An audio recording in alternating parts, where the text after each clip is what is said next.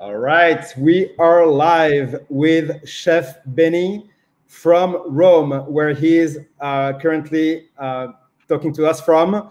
You can see the proud flag of Italy in the background. We are not only discovering Italian cuisine, but we are also celebrating the victory of Italy in the Euro Cup yesterday. I would have rooted for France if they were playing, but they didn't make it to the final. So I was definitely rooting for Italy yesterday. No offense to the English people on the call, but yes, I was rooting for Italy. I admit it was a great game. So congratulations again on the victory. We'll see you in the World Cup next year, and that time I will root for France. but congratulations again, Forza Italia. Grazie, thank you. Ciao a tutti, Forza Italia. We waited 53 years for this celebration. It was very important to us, and especially after over 1.5 years of a COVID pandemic, and it was the first time that the Italian people get back together. It was not only a sports celebration, it was a celebration of life, and we celebrated until early this morning.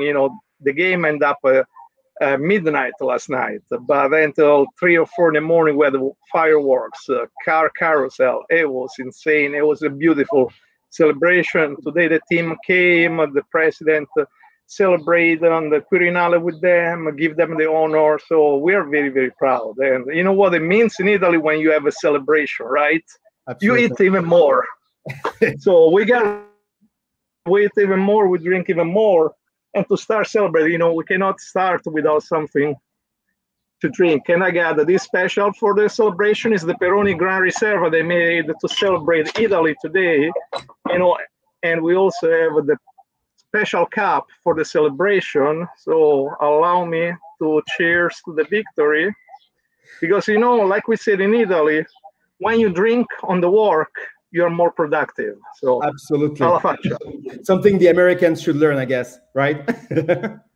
I should have prepared my limoncello. I don't have it with me, but it's in my cabinet. Maybe I'll bring it for the end. It's still a little early that's here. Great. And here it's right now it's 7:30 p.m. So perhaps in your area it's more brunch time, but here it's almost dinner time. It's a good aperitif to have some beer, wine, and have some product later. Perfect. So thanks again for waking up for us and to talk to us from Rome, Italy, where you are right now. But for people who don't know you, Chef Benny is actually an award-winning chef, been doing a lot of different things that he'll talk to us about. We really have the chance of having Chef Benny as part of the 196 Flavors team since 2015. Actually, he was one of the very first, if not the first, chef to join the team of experts to validate all of our research and our recipes very thoroughly, I have to admit, because sometimes there's omissions and slight mistakes, but we all make mistakes. But we are really, really, really excited about having Chef Benny on the team and really making sure that whatever we talk about in terms of Italian cuisine is thoroughly validated and we have the credibility and authority of Chef Benny behind it. I would say that Italian cuisine is probably one of the most bastardized cuisine in the world. There's a lot of things that are said out there, especially in the US, about authentic and traditional cuisine. And it is our job at 196 Flavors to make sure that when we talk about any cuisine, especially Italian cuisine, we represent the true, authentic, and traditional cuisine of this beautiful country that I love. So Chef Benny, maybe if you want to start by introducing yourself to the people on the call and telling us about you and what you've been doing. Well, first of all, thanks you for having me here. It's my pleasure. It's the last day of vacation, technically for me, going back to work officially tomorrow. I'll thought remotely work until I travel again on Friday, but it's the last day of enjoyment for me. And it's great to be here the day after the victory. It's great that we can do and talk about Italian cuisine from my hometown, my home here in Rome. So we're going to talk a little bit and explain what's the difference. I always say, the Italy is known as the bel paese, and everyone recalls the spaghetti, pizza, mandolino, but there is so much more to that, and wherever you go in every town, you have a different cuisine. You have a regional cuisine. We have 20 regions, but every region is break down in sub-regions and cities. And there is what is called campanilismo here. You know, when in starting in the Middle Age, you have the tower of your church, who has the tallest one. You know, it's the same with the cuisine. Who has the best cuisine? Who has the best dish? Who has the best cheese? So everyone argue. You know, it's never ending. Just like an Italian family at Christmas or a Sunday by grandma's. You know, it's all made by food, drinks, and argument. And that's the fun part, that you have to argue. And discover authentic Italian cuisine, it's a little bit complicated. And if any one of you follow Mike's blog, you know, he's known as the devil of the kitchen, but I can tell you I'm his pain in the neck, because sometimes I crash down his dreams that he does such a wonderful research, and then in the end I say, well, it's a little bit different, or things like that. I always want to make sure we put out the authenticity in this, because just like Mike mentioned, you know, unfortunately, Italian cuisine has been globalized so much outside Italy, because the first rule of Italian cuisine, you cannot make Italian food without Italian product, and those products are so difficult to find. It's true now with we have more brand outside Italy that you can find in the US, in France, in Japan, in Australia. But unfortunately, we have so many Italian sounding brands with products that say Italian, but they're not Italian. And you can see the difference of the tomatoes, of the oil, of the salt. That's the base of what we make. And remember, one very important thing about Italian cuisine, we use sea salt here. And the sea salt has more powerful flavor. It is not that saltiness, but it'll enhance the flavor on the food and develop that umami which is inside each product. And that's, you have to know, it's very different from utilize a kosher salt or iodized salt, or the now very trendy Himalayan salt. Each salt has a different utilizing. It's the same for the oil. You know, we have the extra virgin olive oil that's our base for 99% if we do Mediterranean diet. You know, we can split the Italian cuisine perhaps in three basic geographic regions. We have the coastal and the island based on the Mediterranean diet. So all those wonderful produce from the land, and Mother Nature give us the tomatoes, the garlic, the onions, and the extra virgin olive oil, the herbs. Then we go northern cuisine, it's a little bit more earthy, butter based, a little bit more soup, and the risotto, because we have the big Veneto land with one of the best rice in the world, many rice varieties, many corn varieties, more root vegetables and legume over there. Then you have the center and the south, which is blended a little bit within in 60, 80 kilometers. You have coast and mountain and land in between. So you have more vegetables, you have more leafy vegetables, more seasonal, and different kind of meat. And when I say meat, I'm not talking the beef, pork, and chicken. We talk about eating wild boar. We talk about rabbit, hare, deer, donkey, horse. Yes, we eat that, and they're delicious, and they're very, very healthy. And mutton, and pheasant, and duck, and geese. And we have a sub version of those. We have so many of those wonderful birds and game. That's just amazing. You know, I remember growing up, my grandparents, after World War II, they were deported to Rome, and then they escaped the Nazis, you know, and they settled on the countryside of Rome. And then they were in this small town, originally Esperia, which was destroyed during World War II. And they were so lucky that been saved technically by the Nazis, because 2 days before the town being destroyed by the French Moroccan troops, the Gumier that raped and killed everybody there, they were deported to Rome. And that saved their life and made me here today, because saved my dad and everything else. So once they settled after World War II in Rome, they had their farm, they had their food shacks, they start to work like restaurant and the grocery store, and produce from the land and deliver to the main restaurant in downtown, the jail, and all the wonderful places that I tried. So that is very important to know, that everything has a story behind, and story is connected to history. And right now, many likes to cancel or forget about that, but we have to learn from what history was. It's the only That's way good. that we can get there. And that's what made Italy what it is today. I mean, Italy as a country, as a unified country, is fairly recent. It's only a couple, Yeah.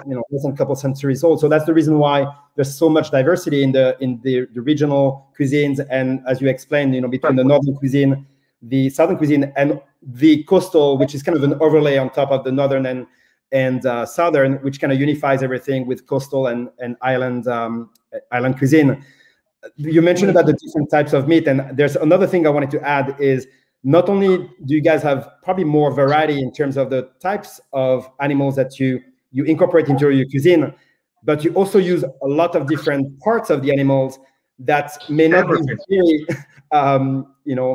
very like right now. A lot of people are just stick to like the traditional cuts of meat, but you guys make use of almost every single part of the animal. Well, technically, yes. Usually the butcher breaks down the animal in four parts, two anterior and posterior parts, in quarters.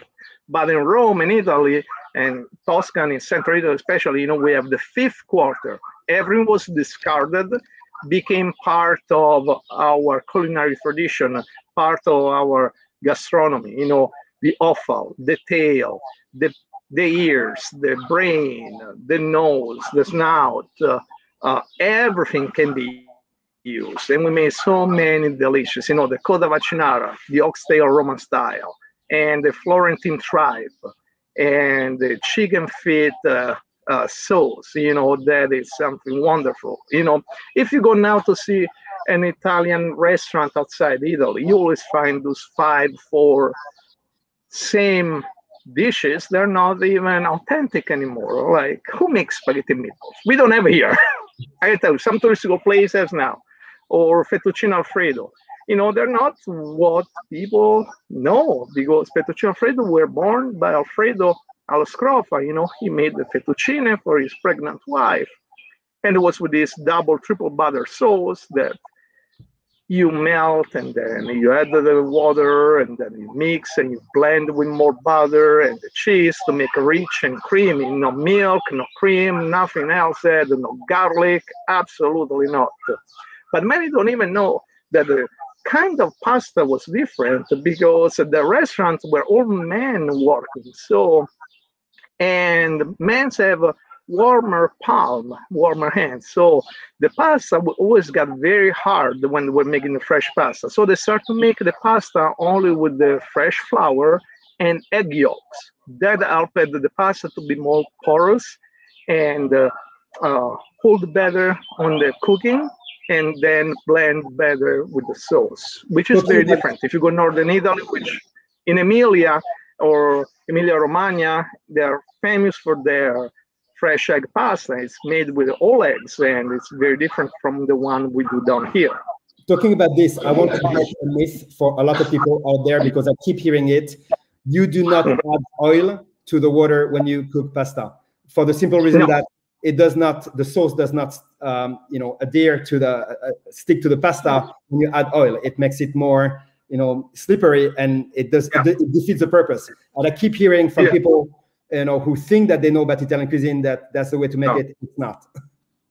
And the water has to be very, very boiling, and you add the salt just a few seconds before add the pasta. And that's the other trick. So, and you only cook the pasta for 3/4 of the time, because even on the package or your fresh made pasta, say al dente in 7 minutes, you will cook for 4 minutes in there, and then you finish with the sauce, because it will blend better.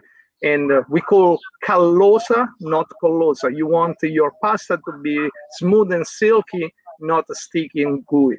So that's the very difference. And that's important to note when you say about 7 minutes and 4 minutes, especially when you have dishes that you finish maybe in a skillet with some sauce. It's going to continue cooking for maybe 2 or 3 minutes. So you want to incorporate the time in the overall cooking time. Yeah.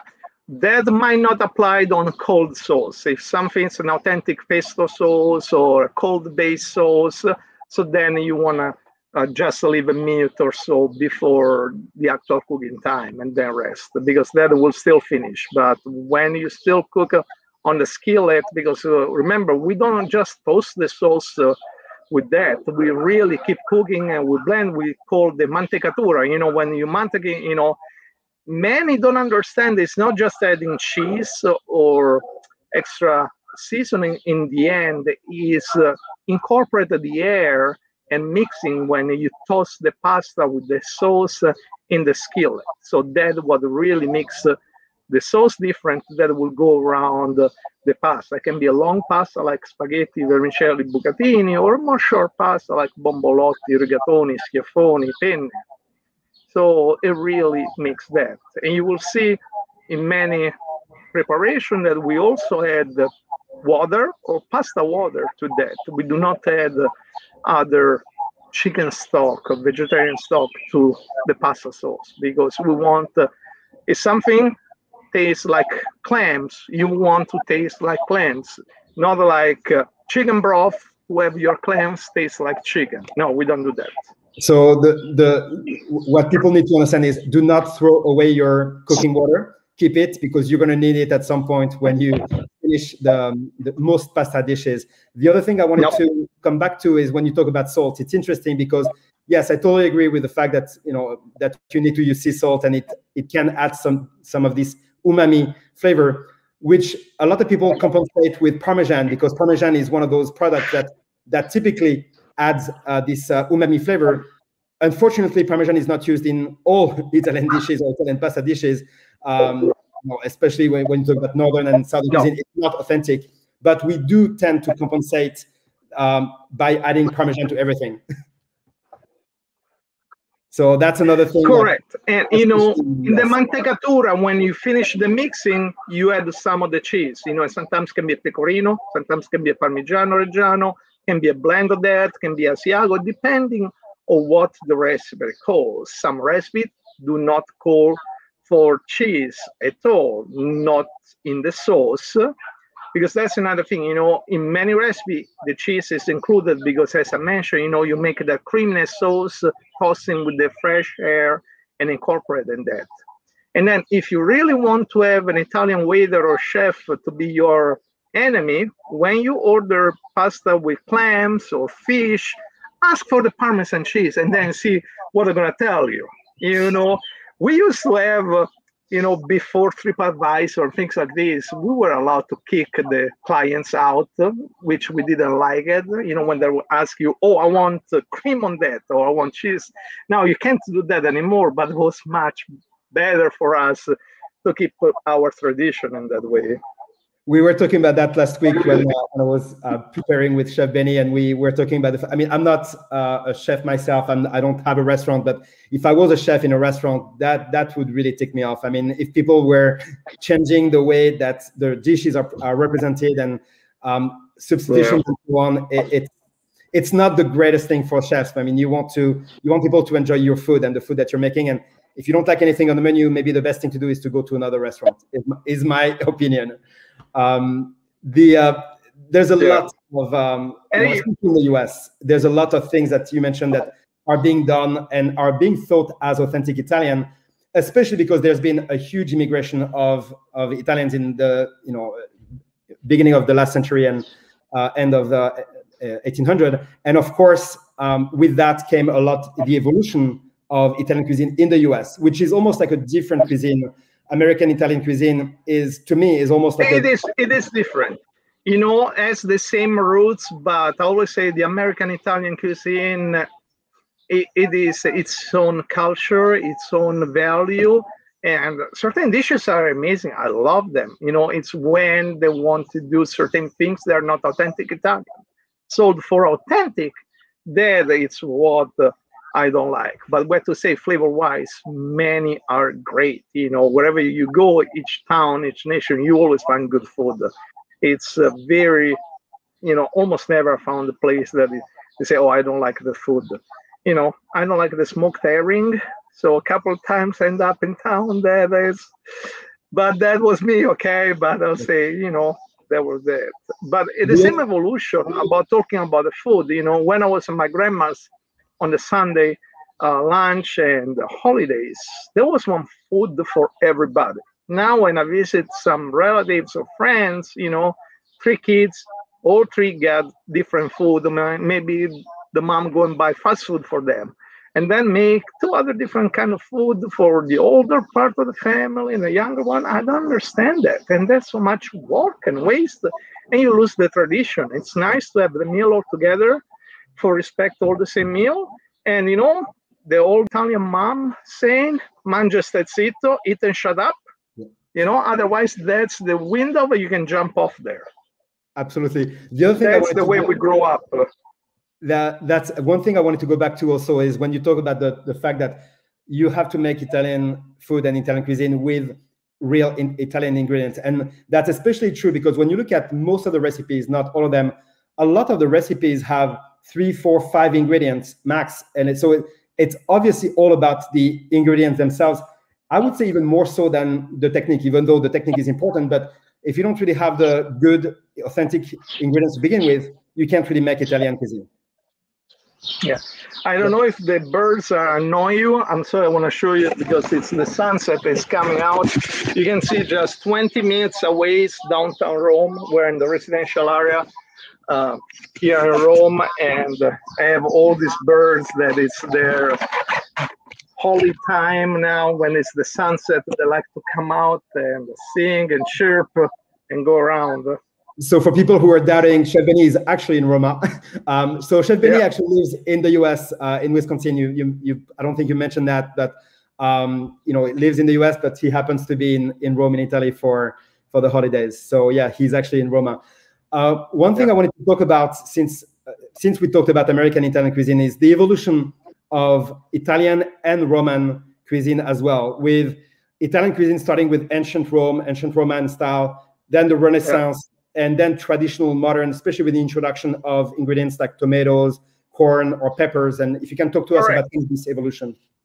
If you think of Italian cuisine right now, the first ingredient that comes in mind to everybody is tomato and tomato sauce. And I think that's our primary ingredient, which it is nowadays. But tomatoes come from the Americas. And until Columbus discovered the Americas and they started to import the tomatoes, in the 16th centuries, we did not use them. In the beginning, also, the tomatoes were they are fruit technically, because they are categorized as fruit. They were eating in the wrong way when they were not ripe. So now we have so many different kinds of tomatoes. And actually, I have this one from our garden, which is not a San Marzano, but it's called Dioblundo.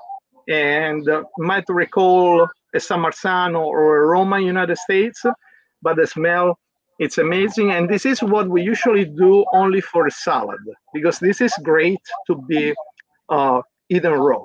Then we have the round tomatoes, so we have the Casalino, they have all the little stripes. They're better when they're cooked, and that is also, you need to know your ingredients. And we have so many varieties, and sometimes when they ask me, how many tomatoes do you have in Italy? Who knows?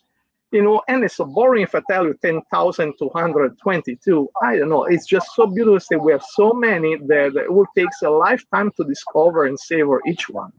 It's the same for the potatoes and everything. And obviously, ancient Roman cuisine was already stable at the time. Wild boar, rabbit, items like that we already eat nowadays, and we kind of follow the tradition. The Roman gnocchi, when potatoes were not in Italy, were made just with the flour, and were cooked on the stone and served with the honey and the pepper. And there was a little bit of cheese, the sharp pecorino style cheese, something resembled the pecorino, not the actual pecorino, but it's that. And one great ingredient at the time of Rome was the garum, also known as liquamen, which was a fermented anchovy-based sauce, which is not fish sauce. Many say, oh, it's just like fish sauce. It is not. It's very pungent, less pungent, I would say, of the fish sauce, but very full of flavor. And that was utilized as a condiment in many dishes because salt at the time of Rome was not an ingredient. It was money. You know why we call it salary? because comes from Salario. Via Salaria is one of the ancient streets in Rome that from the seacoast comes to Rome, and they will bring all the salt from the Saline, and the legionnaires were paid in salt at the time. So there's lots of history that evolved. Before Romans, we have the Etruscan. And that we don't have that much information about Etruscan cuisine, but we know they especially eat vegetables, especially artichoke, arugula, and kale, things like that. So I make lots of sauce with that. So that's another one. And through the history, Southern Italy had lots of foreign influence. Imagine like in Sicily and Puglia, they had the Norman, they have the Ottoman, they have all the Arab, they have the Slovan, you know, the Viking. It was a really melting pot also flavor and multiplicity. Many do not realize that, you know, and that's another big difference with other cuisine, that we incorporate all this tradition into our dishes. One of the most famous dishes in Sicily is the couscous. And obviously, couscous of Arab origin, but became such a fundamental part of the Sicilian cuisine. We were talking also about saffron, and there's actually a new Sardinian restaurant here in LA that I went to a couple of times that I didn't know about Sardinian cuisine, but they use a lot of saffron. But you were mentioning to me that it's not just in Sardinia, but there's, I think in the Abruzzo region, is really known for the saffron production. Yeah, they do great saffron production. They're famous for also, they make saffron cookies there, saffron panna cotta. And then obviously the most popular dish in Lombardia or Milan is the risotto alla Milanese, which is a saffron-based risotto. And use the butter from the local Lombardia, the rice provided from the Valpadana, and the saffron that comes from Abruzzi. You know, all these ingredients and products that blend together, and they are amazing, you know. Then someone wanted to elevate that, you know, the great Italian chef Gualtiero Marchesi many years ago invented this famous risotto e oro. He started to put edible leaves of gold on top of the risotto alla Milanese to make it worth of a king. So I'm going to do a pause here. I will ask everybody if you have any question and you're attending the live with either from Facebook or from YouTube, you can actually add comments to either of the channels and ask questions to Chef Benny. We're going to start with one question from David. I love limoncello. I do too. How can it be incorporated into Italian cuisine? So this is very difficult. So listen carefully. You take the bottle of limoncello, make sure it's chilled, get a glass next to you, and every time you do a mistake, you drink limoncello. Okay, that's the best way to incorporate the limoncello in your body in Italian cuisine. It is great as digestive or for aperitif. It's not the great to cook, it's very challenging, but you can make sorbet or gelato with the limoncello, and that is great. And I did actually enjoy do marinated bacalao with limoncello. It is particular, not for everybody. But yeah, just enjoy the limoncello drinking. Yeah. It's very sweet, of course. You know, I love it myself, but yeah, I haven't really tried to incorporate it into. But I have tried limoncello gelato, and it's absolutely good. If you have any question, again, feel free to post them to comment. We'll answer them as we go. So I want to open a can of worms, and I want to start talking about pizza. I am a foodie myself, of course, but there's one thing that I'm very particular about. It's pizza. I call myself a pizza snob, and there's not that many places, especially here in the US, especially in Los Angeles, where you can find authentic Italian pizza. I can mention like 2 or 3 names, but most places, although their pizza might be good, is not what I would call authentic Italian pizza. And obviously there's different ways to make authentic pizza, whether you talk about Napolitan and so on. And that's what I wanted to talk to you, Chef Benny, about, you know, what makes authentic pizza. And obviously there's going to be differences depending on the region. The one thing I would say is pineapple does not belong to the pizza. That's the kind of worms I wanted to open. Absolutely. No pineapple. We do not do that. That's a crime against humanity. However, other topping they're popular in other countries, they don't go on Italian pizza, such as like chicken or things like that, Alfredo sauce. Usually the base of pizza can be a white pizza. When we say white, it's only cheese or like a focaccia with a brush of extra virgin olive oil, or always with the tomatoes. And when we do, we don't have such a thing as a pizza sauce.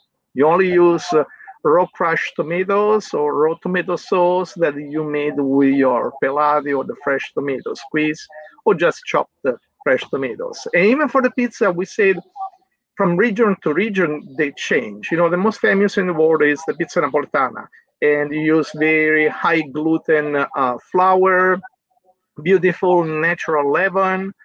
Sometimes can be used beer yeast, but the leaven is the real part. And usually you have a longer levitation. But also, many don't know, like the pizza has two different kind of levitation. The first actually you call maturation, because the pizza dough has to mature, has to start its own fermentation. Then you blend with the rest.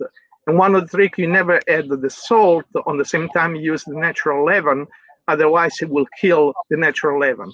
And the pizza napoletana, it's famous, it's so airy, so fluffy, a little bit more chewy. It's cooked at very high temperature, and it's very thin in the middle, and you have this nice, beautiful, fluffy crown that is there, and you bite through, and it's not stuffed.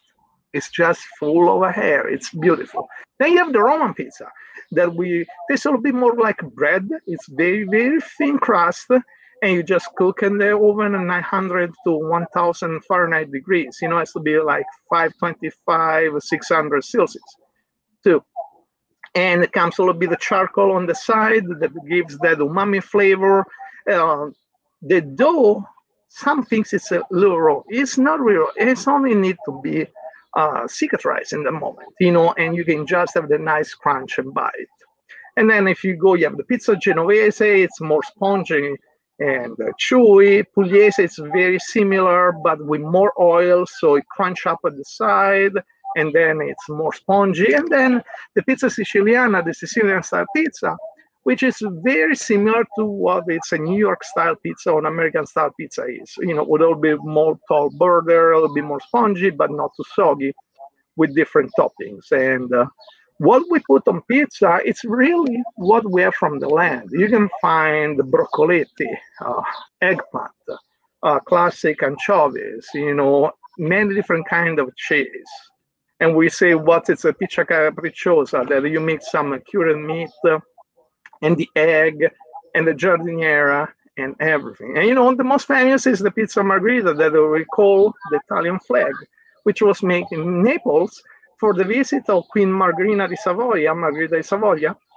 And they created to recall the colors of the Italian flag, which is the green, the white, and the red. So you have the basil leaf for the green, the fresh mozzarella or buffalo mozzarella for the white, and the fresh tomatoes or crushed tomatoes for the red.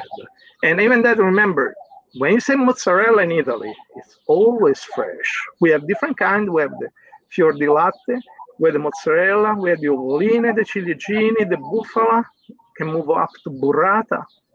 However, we do not have the dry mozzarella that looks like very white paper, or a little bit like those styrofoam peanuts. No, that is not mozzarella, okay? That's a processed cheese that has been called pizza cheese or mozzarella in other countries, but it's not what you will find in Italy. And I can assure you, unfortunately, some touristical places, they start to do that, where even here, the clientele has changed. They're demanding that quality, which is, according to our standard, not the adequate quality, but they'll do that. So that's evolution of the business, and we have to go with it. We like to keep tradition, but I do understand as a businessman, as a chef, as a restaurateur, that we need to evolve, and why certain people do that, it is what the business calls. So we always need to find. Talking about cheese, obviously Italy is a great country of cheese, like France, like Spain, like Greece. I would say like most Mediterranean countries, a great country of cheese. One thing that you say actually, cheese. Let's talk about. I got some Fiore Sardo from Sardinia. This is my friend. Oh. I brought this the other day from Sardinia. Now it dried up slightly, so but it was a little bit more fresh. And this is the sweet pecorino from Sardinia. It's the one called Fiore Sardo, and it is all unpasteurized sheep cheese. So and that's another thing that's interesting. When you go and buy the pecorino outside Italy, you will say made with 100% cow milk. It's called pecorino because it's made with pecora milk, okay, from sheep. So make sure you get the right one. Absolutely. There's another cheese. I'm going to say cheese, but that Chef Benny actually corrected us on one of our small mistakes that we have made. Ricotta, I learned that ricotta is actually not a cheese. It is a dairy product. And Chef Benny, maybe you can tell us about it. Yeah, which we call latticino because it's what you find in commercial and especially outside Italy is more of a fluffier area, cream cheese alike, and all the blogs and networks that tell you homemade ricotta cheese you will make with actual milk. So it is not. We use what can be translated. It's very kind of iffy, but it's like the whey, you know. We call the siero that you recooked. Ricotta means recooked, and from the siero, the serum, the whey, you know, you have the protein of the latticin that will move up, and it becomes this little cloud that beautiful. That looks almost like the cottage cheese originally, and you just scoop it out, put in your canister and squish together, and then will stay together, and they're so nice and fluffy and airy. And when the ricotta is done, it will be sold to you warm from the shepherd or the caseificio, the dairy store. So it comes warm. Then you have to refrigerate that, or will come already made 2 days old at least in store, and it's sealed and it's cold. And then the older the ricotta will get, the stickier and drier will be. The first one will be extremely fluffy, so it will really melt in your mouth. And that can be utilized in many preparations. You know, it's what it's called usually crostata della nonna here in Italy. It's ricotta and pinoli or ricotta chocolate chip crostata, which is a pie translated, but it's not the American style or the British pie.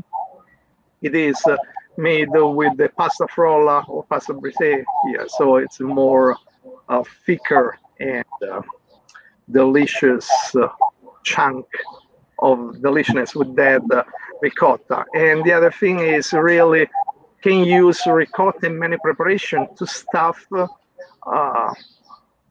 pasta. And you know, last week I went to the shepherd, got the fresh ricotta, and everyone said, "Oh, put that in lasagna." I said, "You know, we don't do that here in Italy most of the time because it's too good to go in the lasagna like that, and it will not melt the way you want it." So because they used to that cheese. So, but yeah, that is a little bit, and it's so hard to find authentic ricotta outside Italy. I would say 90% it is not. So, and then if you guys come visit Italy, make sure you buy some authentic ricotta. And even that you will find ricotta di vacca, it's the cow ricotta. Ricotta di pecora is the sheep ricotta. You will find the buffalo ricotta. So, and in a very amount also goat ricotta.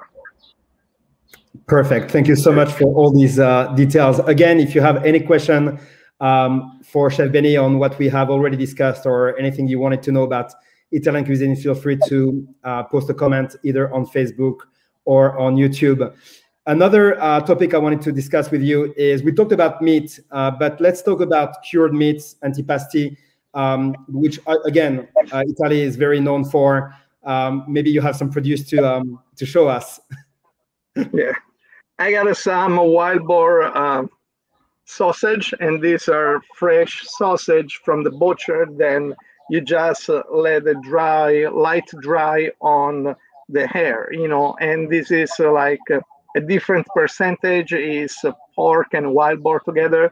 It is very difficult to work with wild boar. There's only few 100% pure wild boar sausage, and a great place to visit for that is a small town in Tuscany called Pitigliano, and that's the best wild boar product I have over there, And the Italian cured meat, it's raw meat that has been cured under salt and spices and garlic, and then it dry in the air. But wherever you go from town to town, from region to region, will change a little bit. Northern Italy, in the specific of Emilia-Romagna, close to Parma, it's where the Parmigiano and the prosciutto are the best because it's more sweet hair there. So everything aged in a more mild, everything is sweeter and more mellow.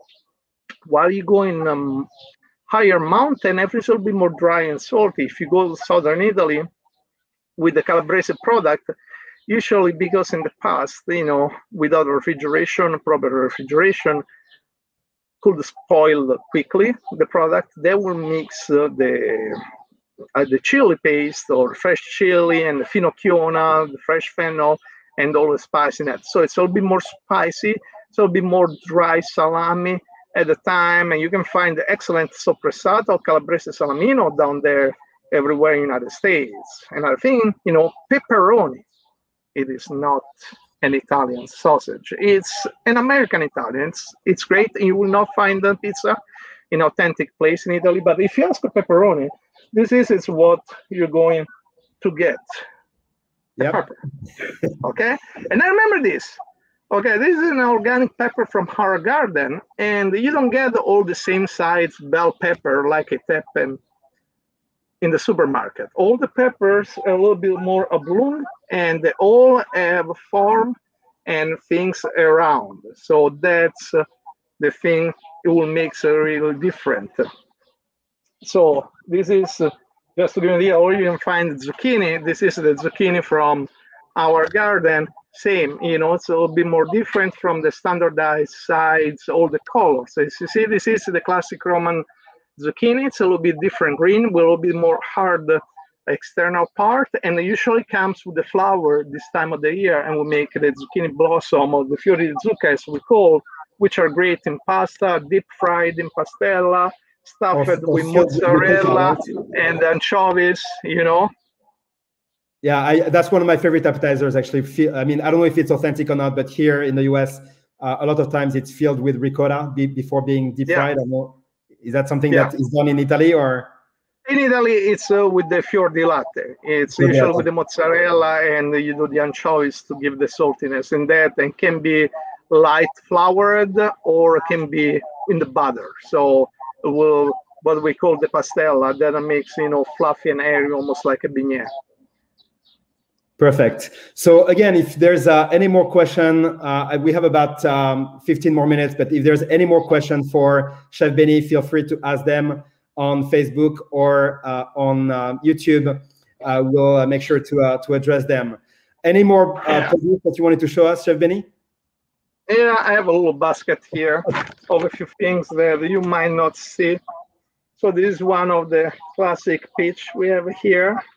And this is what we do, especially for the kids.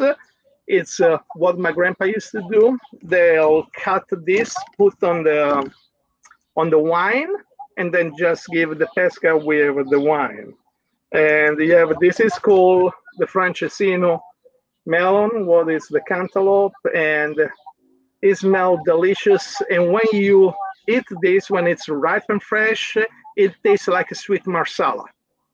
It's amazing, and we do this one with the prosciutto melone. You use the raw prosciutto crudo for that. And another thing I have over here, I don't know if it's just in France, but we actually call the melon alla Parma from the region with prosciutto. It's very famous in France. Yeah, no, it's only there. And then there's some plums. And somewhere I had a black fig. I can't find it. I don't know if I dropped it before, but I do have this other peach. and these are all come from our garden. And another thing I have to use, you know, that this was my first book that won first best book in Italy, second best in the world. But I have something special to show you. I rarely show this. This was my original. Since I was 5, 6 years old, I started to fill this one with all the recipes that I collect and made. So, and there is all the recipes through the years that I start to Something make that or you preparation. something that you shared with us when we interviewed you a few years ago is, I would say, probably like most Italians, when I asked you who your favorite chef was, you mentioned your grandmother, and obviously that's probably where most Italians start learning cuisine from, is from their own grandmothers, with all these recipes that, for the most part, have not been documented. And you just learn, on the spot as you go. Any specific recipe that you remember from your grandmother that maybe not trendy right now, but is definitely like a generational recipe? Do you have any examples? And like thinking now or evaluating certain recipe on my grandma, or my friend's grandma, or somebody else, mama or grandma. Certain things will say that were great, other could be better. But what really trigger us now, when you say a place, it's outstanding food, it's the food that trigger a memory. When the first bite in your palate, all the taste buds are activated. It's not the actual flavor, the umami of that dish is something that is connected to that smell, to that flavor, to something that happened to you, and I think the best transcription of that situation is from the movie of the Pixar, Ratatouille, when there was the French guy tried the ratatouille and move to the memories. And that's what trigger, always when someone give me the best compliments at the time of the restaurant, it's when I say, oh, this just like my grandma used to make, or didn't have this from my grandma's, because we have the memories. And as a kid, you always have beautiful memories, and then I say, you know what, maybe it wasn't the good sometimes. It's just the ambiance, is the time, is the carefree environment that makes everything taste better. Why? No matter how good the place is, how good the restaurant is, but when I say, oh, it's a beautiful location, it's in vacation, and everything tastes better, looks better, it's because of that. Our neuron endorphin are produced, we're happier, we're carefree, and we just enjoy ourselves better, just like when we were kids. And as you ask me, all my friends, our favorite snack when it was 4 in the afternoon and you go out to play, and your mom or grandma call and say, it's pane olio sale, the fresh bread just cut, so crunchy, spongy, a little bit of extra virgin olive oil, dash of salt, sometimes a little. They take the tomatoes and they just brush the tomatoes in there, because it was too valuable to give you a piece of tomatoes in the afternoon because they need that for dinner. But you just add the essence and then you eat and say, oh, yes, that is great. And that's what I like to do, And one thing I've been doing lately, very different from my previous part of the career, I've been working now educating kids in school, in the K-12 system, the company I work with, and I educate them through the authentic flavors, what's the difference, how to be a balanced diet. And that's very important, because the future is in the kids, and it's up to us to educate them well and see the difference of what they can enjoy or not. And for example, another thing is always one of my favorite memories, just like in the movie Big Night. One time in my restaurant, I had this nice lady from somewhere, I think New Jersey or New York, and asked me if with the risotto there will come the pasta on the side. And I told her, absolutely not. Pasta, it's one dish, risotto dish.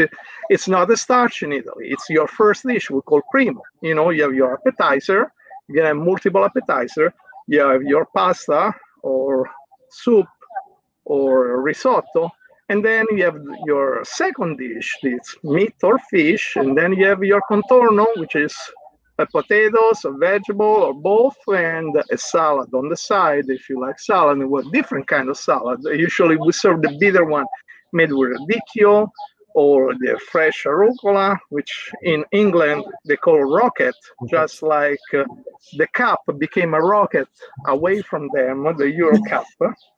And that's different. And then you have the dessert, the fruit after the dessert, and the coffee. And then after the coffee, you can have the ammazza caffè, the kill the coffee, which can be limoncello, grappa, amaro, something to help you a spirit to be digestive. And it doesn't matter if you're working or not, at lunchtime, you always have one with that.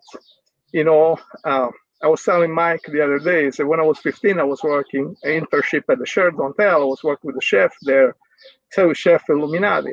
You know, you always have a bottle of wine on every station for every of the chef and the sous chef and the chef of the party that you have to try and drink because they say you work better. You know, and that's what I'm missing. And I think I love it. When I was 14 years old with school, we went to visit the Peroni, and at 14 years old, they offer us the first beer there to drink. So that is another the great experience. So it's interesting when as you were talking about the different dishes, what constitutes an Italian meal.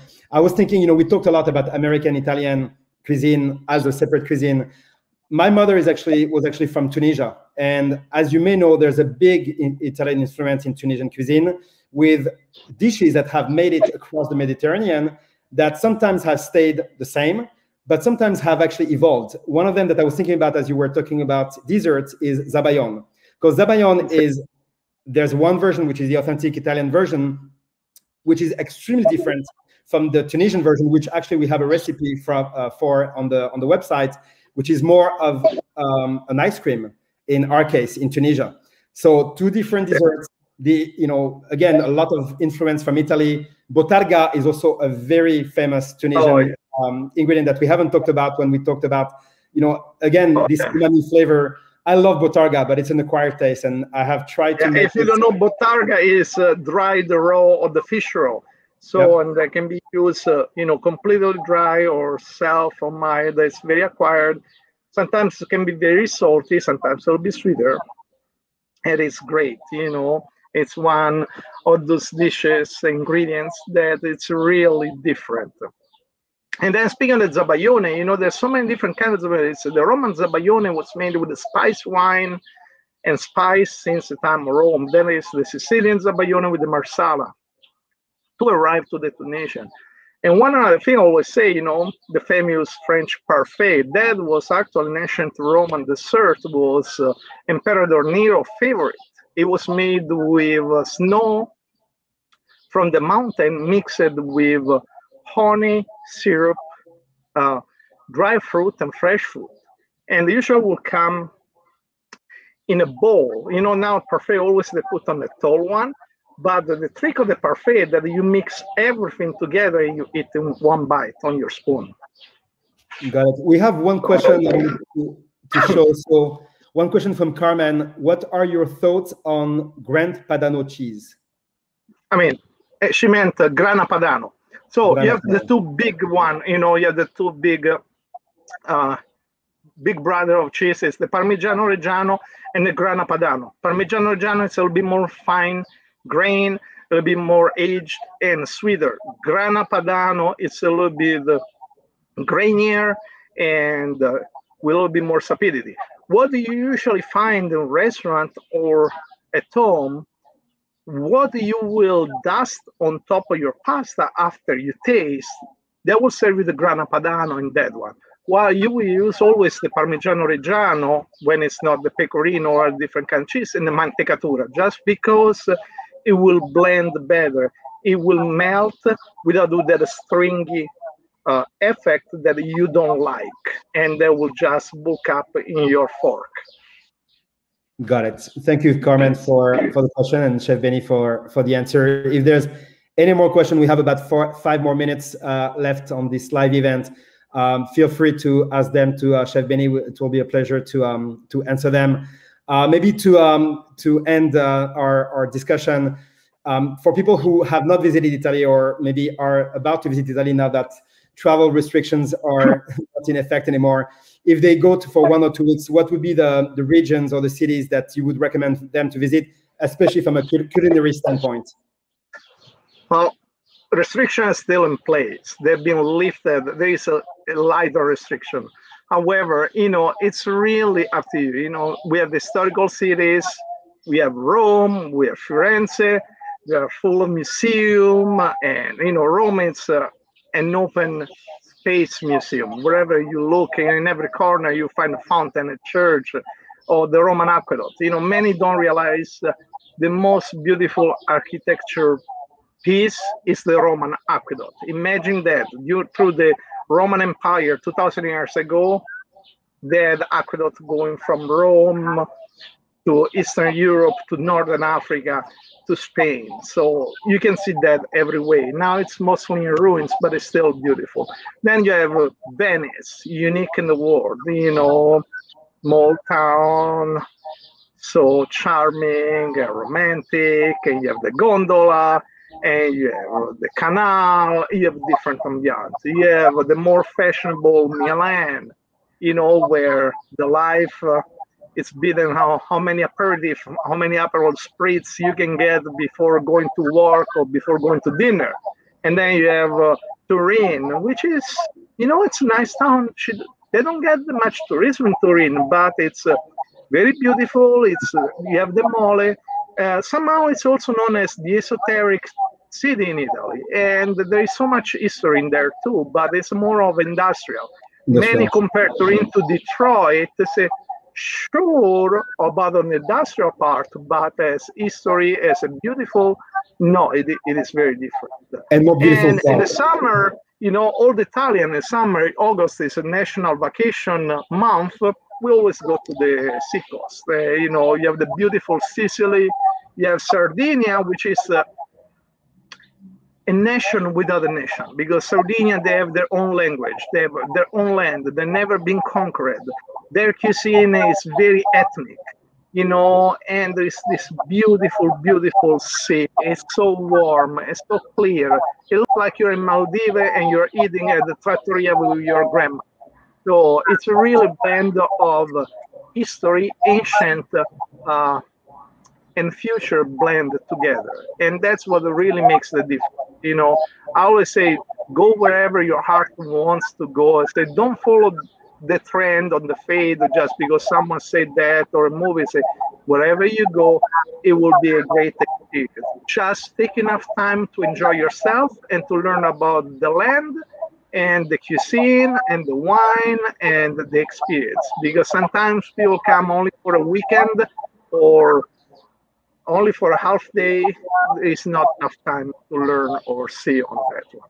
You can do that in the future after you come like 15, 20 times to say, oh, you know what, let me go for a half afternoon and have a pasta matriciana in downtown Rome, and then I fly back. I say, sure, do that.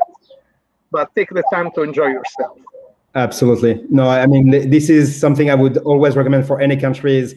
Just you won't be able to visit the whole country in 1, 2, 3 weeks. You won't do justice, but just try to pick one area or two and just immerse yourself in the region with the locals, especially with try to learn. And I would say that not just for Italy, but for any country. We are almost coming up on the hour.